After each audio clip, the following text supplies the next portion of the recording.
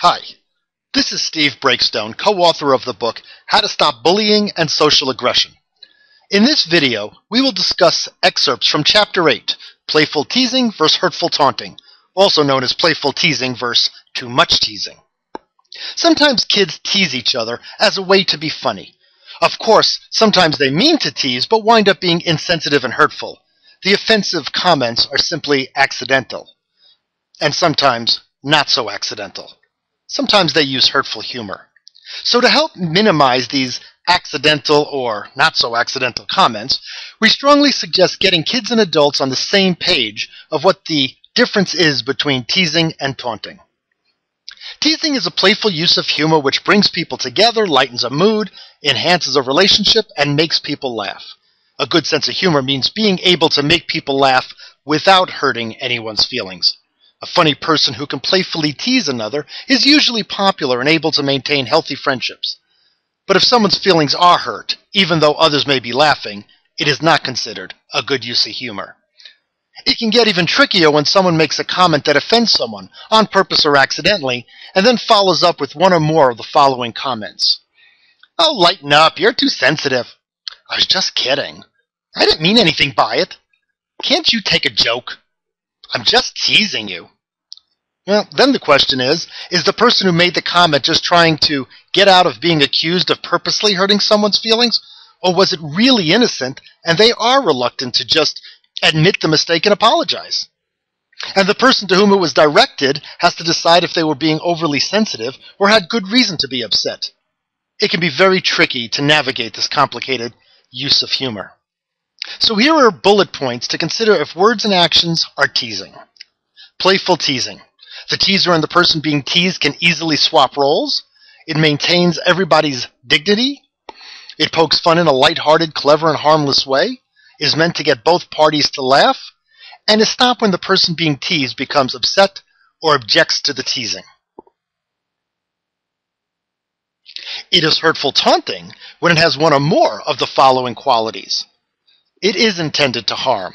It involves humiliating, cruel, demeaning, or bigoted comments thinly disguised as jokes. There's an imbalance of power and is one-sided.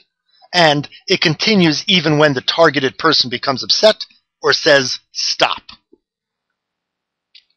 When we work with students, first we discuss the developmentally appropriate definition of these two words, and then follow up with some lively discussion through relatable scenarios. The following scenarios can be discussed one-on-one or in small groups. I especially like small group discussion among peers as they learn from each other, and I found that the groups almost always get it right.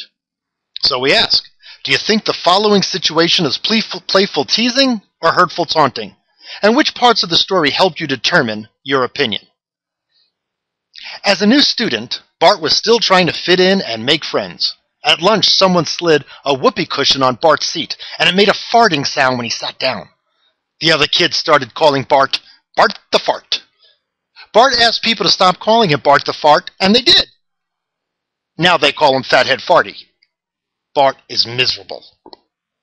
And here's another. Debbie is 6 inches taller than the next tallest student in her grade.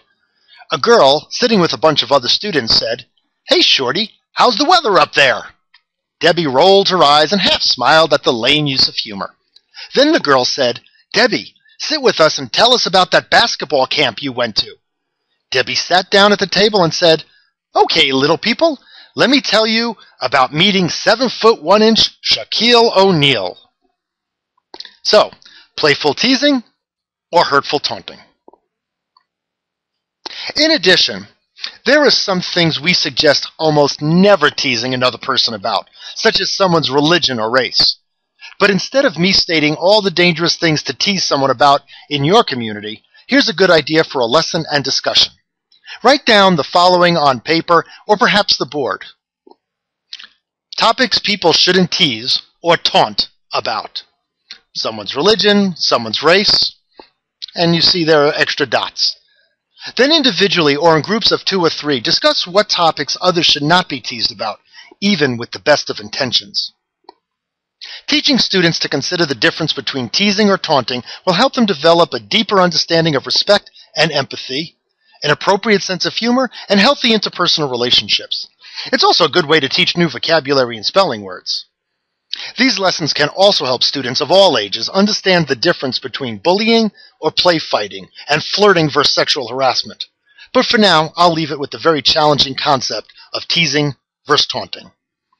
For more thoughts about all these concepts and more scenarios to discuss with children, read the book How to Stop Bullying and Social Aggression.